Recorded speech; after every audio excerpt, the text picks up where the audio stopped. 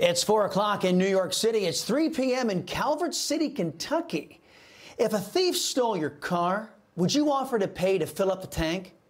Well, if your answer is no, then why would you continue to agree to pay the corrupt DOJ and FBI to unfairly prosecute you while they allow left-wing lawbreakers to skate? Without fear or favor, the Chris Salcedo Show starts right now.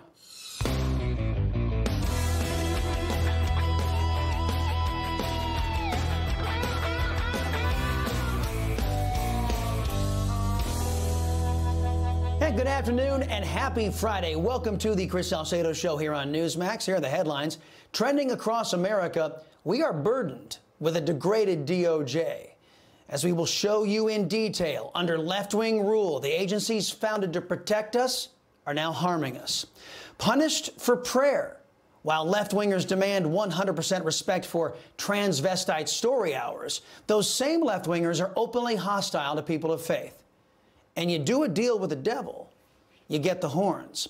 The world's most unreliable business partner, Communist China, goes after Elon Musk. Trish Regan is going to join us to break down the latest threats from our enemy, Communist China. And former NCAA swimmer spokeswoman for Independent Women's Forum is standing by to share her story on how she was attacked by intolerant anti-God left-wingers.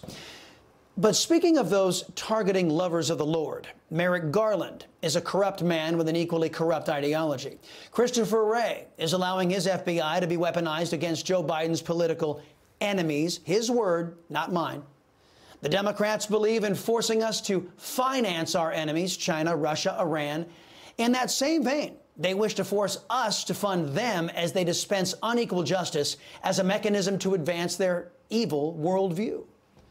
And guys like Mitch McConnell, they're perfectly willing to hand us and our money over. Government's abuse of we the people must end. A wake-up call to real Americans in today's preamble. In case you were with us yesterday, Senator Josh Hawley called out the FBI and the DOJ's anti-Catholic bias. Attorney General Garland, let me just ask you, does your department have a problem with anti-Catholic bias? Our department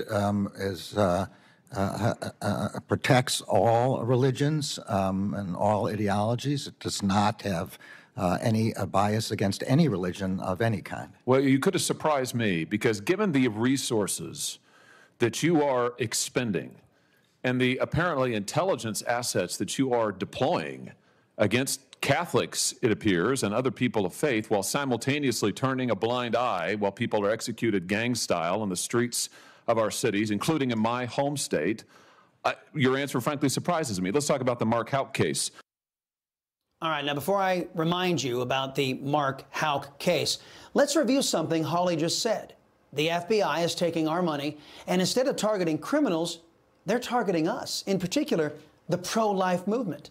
Mark Lee Dickson is the director of Right to Life of East Texas and the founder of the Sanctuary Cities for the Unborn movement. He and his group have successfully lobbied to outlaw abortion in 65 cities in Texas, Louisiana, New Mexico, Nebraska, Ohio, and Iowa. In June of 2020, he was sued by the Lilith Fund for Reproductive Equity, whatever that is, the AFIA Center, and the Texas Equal Access Fund for calling the baby butchers, quote, criminal organizations that murder innocent unborn children. The Texas Supreme Court, in a unanimous ruling, stated that, quote, the challenged statements are protected opinion about abortion law made in pursuit of changing that law, placing them at the heart of protected speech under the United States and Texas constitutions. Let that sink in for a little bit, folks. In other words, Mr. Dickson was entitled to his opinion about the organizations that promote the slaughter of babies in the womb. Now, for those of you who are into podcasts, the Salcedo Storm podcast interviewed Mr. Dickson. The episode is going to drop this weekend. Dickson conveyed to me what Merrick Garland and Christopher Wray's FBI is up to these days. They're watching us, and they're going out of their way to try to catch us in violation of the FACE Act. Here in Bristol, Virginia, there was an abortion facility that moved from Bristol, Tennessee to Bristol, Virginia, right across the border. And there's been a lot of stuff going on outside that abortion facility. Well, yesterday, the FBI was there watching everyone on the sidewalk just to see if they were in violation of the FACE Act. So instead of seeking to protect Americans from criminals supported by the political left in this country, the FBI has been deployed to make an example of anyone who could even be perceived as standing in the way of slaughtering of babies in the womb. That's what Democrats have your FBI doing. And that brings us back to Josh Hawley and the Mark Houck story. Mr. Houck is a Catholic man who stepped in to defend his 12-year-old son from a left-wing freak, pro-abortionist. The leftists decided he'd get in the face of a pro-life child. I should point out, this is the same worldview that allows these same leftists to slaughter innocent, voiceless babies in the womb, babies who can't defend themselves from Democrats. Even though a left-wing prosecutor refused to charge Mr. Houck, even though a private lawsuit was dismissed, Merrick Garland and the Democrats who run the Biden regime wanted to send a message. So they went after Houck to threaten, intimidate, and bankrupt his Catholic family. I do not agree with your description of what happened on the scene. You don't agree with my description. I'm pointing out what the photo is. There are agents here who have long guns and ballistic shields. Let's take a look at the hardened criminals that your Justice Department sent these armed agents to go terrorize on that morning. Here they are. Here they are at Mass. Here's the 7 children with Mr. Houck and his wife. In this early morning, they were all at home. Mrs. Houck has said repeatedly the children were screaming. They feared for their lives. You've got these agents demanding that he come out. They've got the gun, she said, pointing at the house and at them. He has offered to turn himself in. And this is who you go to terrorize.